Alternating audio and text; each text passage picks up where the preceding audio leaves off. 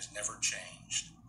As its ruthless crackdown of Hong Kong demonstrates once again, China is no closer to democracy today than it was in 1989 when tanks confronted pro-democracy protesters in Tiananmen Square. That was Attorney General Bill Barr Thursday delivering a speech on President Trump's China policy at the Ford Library in Michigan. The administration stepping up its attacks on Beijing following the passage of a sweeping new national security law aimed at stripping Hong Kong of its autonomy.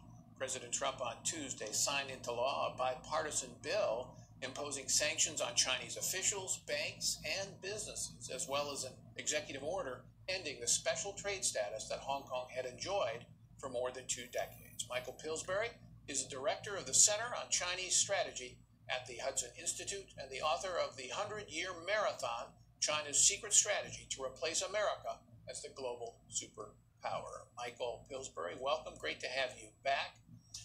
So, we've got every day, it seems, we get another some kind of action or speech or something taking aim at Beijing. Is this, what's going on here? What's the big picture strategy the administration is attempting to play out? Is it to decouple the U.S. from China's economy?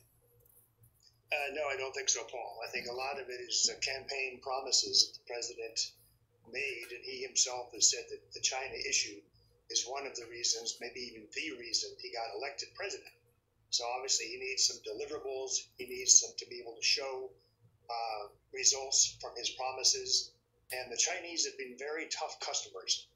There's been a big misperception that China is about to collapse. They're very weak. Just tapping them on the collar, would have them surrender immediately. That has not been the case, Paul. They've really not made the kind of concessions the president wants. They did do the phase 1 trade deal, which is extremely significant. But it's not the whole enchilada, as we used to say here in Washington. Okay, but that phase 1 trade deal is still going ahead. I guess the administration says it is. Do you see it that way? Yes, it's going ahead. The president has threatened to terminate it if China does not make the purchases on time that they said they would do. They've made some of those. And the other day, the president highlighted one of the largest purchases of corn in history. Every Thursday, these things are posted on the Department of Agriculture website. They also promised to buy energy, a lot of other things. I think Boeing airliners would be welcome. But they are not, they're behind in the schedule they agreed to. But the agreement's still working. Phase 2, the president has said he's not interested in anymore. And he's also said, I think quite significantly, Paul, that he has no plans to call Xi Jinping. So the relationship is deteriorating, but it's not sort of end of the world. We still have the largest embassy in the world in Beijing, 2,300 officials, with 50 agencies continuing cooperation with China. So I'm not in the group that says this is a new Cold War and we should be afraid of a world war breaking out. No, that's too alarmist. Okay.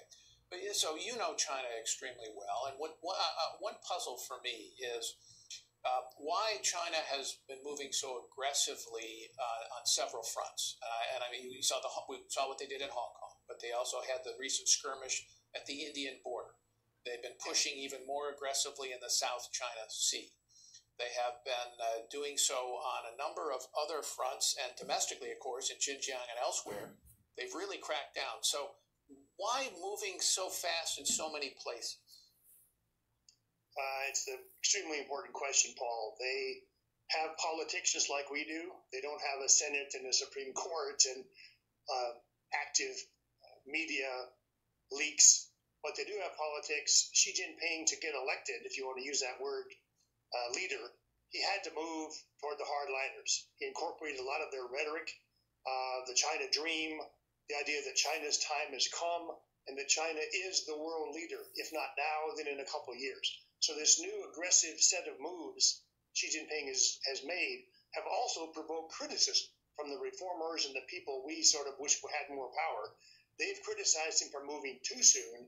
In 100-Year Marathon, Paul, I argued that they wouldn't be doing this kind of aggressiveness for at least another 5 to 10 years after their GDP had surpassed us. So Xi's taking a risk, but he is playing to the hardliners, and they love him.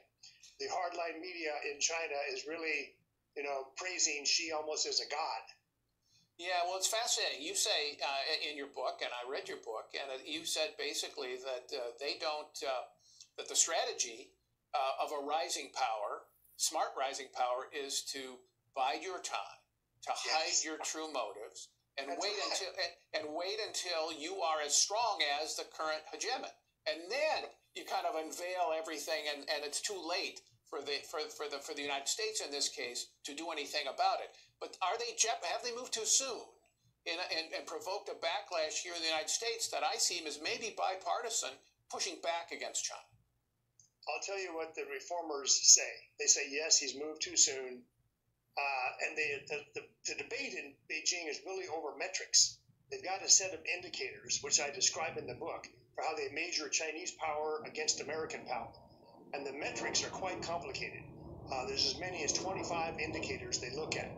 So as they kind of celebrate their successes, whether it's supercomputers, quantum, artificial intelligence, the successful theft of American trade secrets, as they get sort of full of themselves, they push aside the reformers, which is why Bob Lighthizer said the implementation of the Phase 1 deal depends on the reformers in China. Well, now that's in question if these hardliners are going to run wild. So a lot depends, Paul, on how much we push back. All right. Yeah, all right. Michael Pillsbury, thanks so much. Fascinating viewpoint.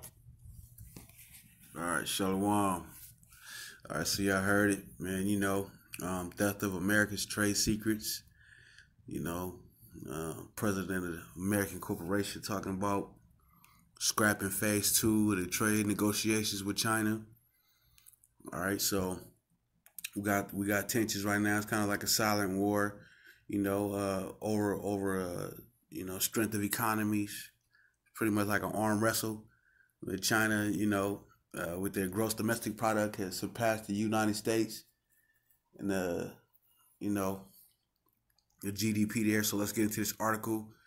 Without further ado, it says China threatens retaliation after U.S. orders closure of Houston consulate.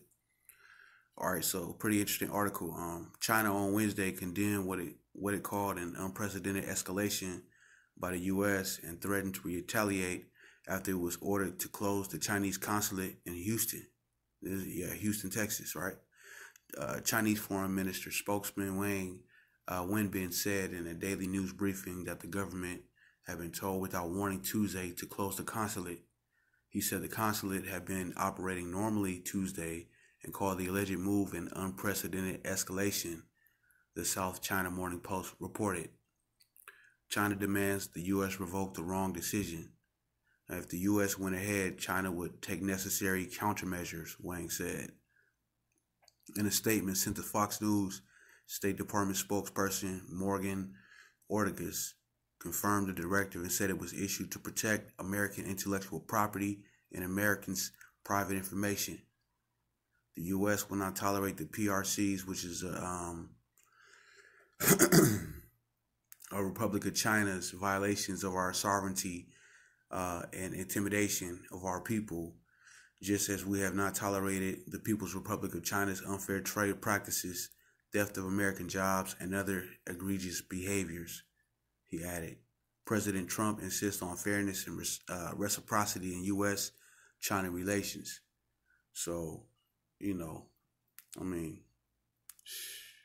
this is crazy, y'all. Documents were burned inside the consulate's courtyard Tuesday evening, KPRC TV in Houston reported. So they was burning documents. So the building, they set a building on fire, man, inside of the Chinese consulate in Houston. It said you could just smell the paper burning, a witness told the station, but all the firefighters were just surrounding the building. They couldn't go inside. So they pretty much was, they probably pretty much was just told to just stand there and let it burn, you know. So the U.S. asked China to close Consulate General in Houston in 72 hours. This is a crazy move, Hu Zhenjian, editor-in-chief of the Global Times, wrote on Twitter. Wow. Okay, KPRC reported that the consulate was ordered to close by Friday, along with a compound where many consulate employees live, citing police sources.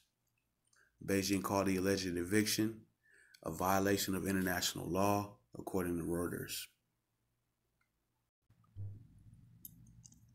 All right, coming out of 2nd Ezra 16, as I believe it pertains to the situation taking place between America, which is Babylon the Great, China, which is basically Asia, Egypt and Syria, self-explanatory. So it says, woe be unto thee, Babylon and Asia, woe be unto thee, Egypt and Syria. Gird up yourselves with cloths of sack and hair. Bewail your children and be sorry, for your destruction is at hand. A sword is sent upon you, and who may turn it back? A fire is sent among you, and who may quench it, man? Plagues are sent unto you, and what is he that he may drive them away? May any man drive away an hungry lion in the wood, or may anyone quench the fire in stubble when it hath begun to burn? May one turn again the arrow that is shot of a strong archer? The mighty Lord sendeth the plagues, and who is he that could drive them away, man? So, right there, verse 8, it's talking about plagues, man. Plagues are sent unto you in verse 5. And what is he that may drive them away? The fire sent among you, who may quench it? A sword, that's war, Continuing on, verse 9, a fire shall go forth from his wrath, and who is he that may quench it? Verse 10, he shall cast lightnings, and who shall not fear? He shall thunder, and who shall not be afraid? When you see the lightning, you can't control where it comes from. You can't stop it in its course. Who should not fear that?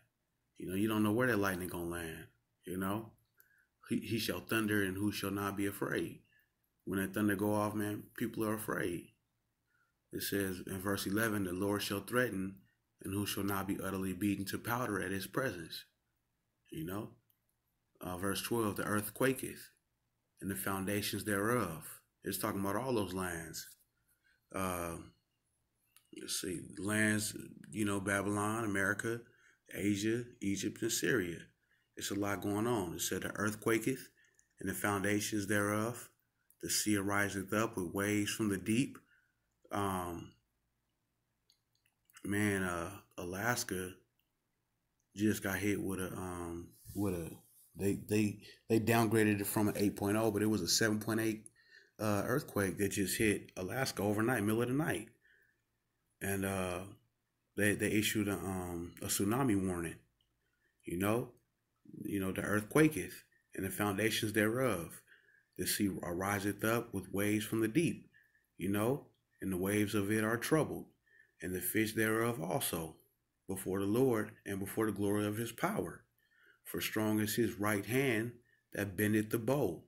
His arrows that he shooteth are sharp, and shall not miss when they begin to be shot into the ends of the world.